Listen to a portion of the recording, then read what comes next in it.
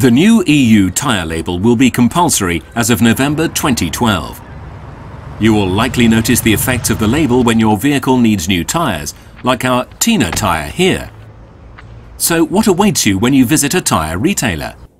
We can see right away if the tyres differ in 3 key criteria. This is made easy by the colour charts and the values representing the so-called pass-by noise, and yet it can still be quite confusing at first. Tina is already partially familiar with the system used for refrigerators. The more energy efficient a refrigerator is, the greener the graphic, but she has no idea what all this means when it comes to tyres. The tyre retailer explains to Tina the information shown on the new EU tyre label and which individual characteristics it addresses.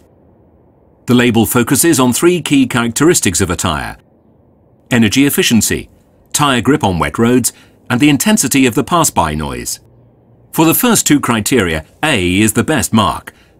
For pass-by noise, the absolute value is given in decibels. This makes sense for the consumer and provides an instant overview. Of course, Tina also wants to know exactly what the individual points mean. The question is, what impact do the individual points have? To find this out, Tina goes home to do some research. First of all, Tina looks at the energy efficiency of the tyre or the influence on her vehicle's fuel consumption.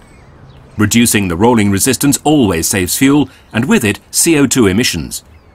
What difference does a B tyre make compared with a C tyre? Let's put it to the test. The test begins in Hanover. A tyre from fuel category C uses almost exactly 0.1 more litres of fuel over a distance of 100 kilometres or 62 miles than a tyre from category B. But does this also apply to long distances? To find this out, the journey continues south. Tina travels the length of Germany, then onto the border, through Switzerland and down to northern Italy. The journey ends in Milan after 1,000 kilometres or 625 miles. It's true, the C tyre has now used over 1 litre of fuel more than a tyre from Class B, and the calculations can continue in the same way.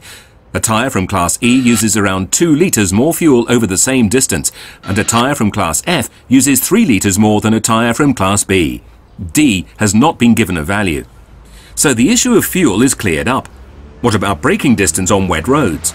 Tina does the test. A car with tyres in braking distance Class A stops in the shortest time from a speed of 80 km per hour, that's 50 miles per hour.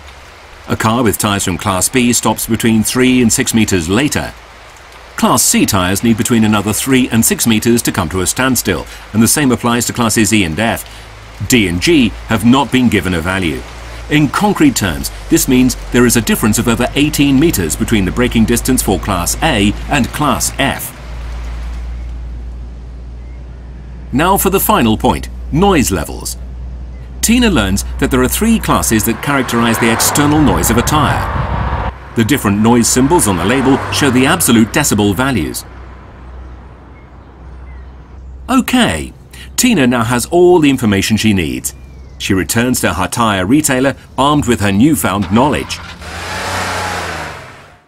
The sales representative also explains that if Tina wants to find out more about tyre performance, then a complete understanding of tyres' overall performance can be found in the extensive tyre tests carried out by independent magazines and consumer associations.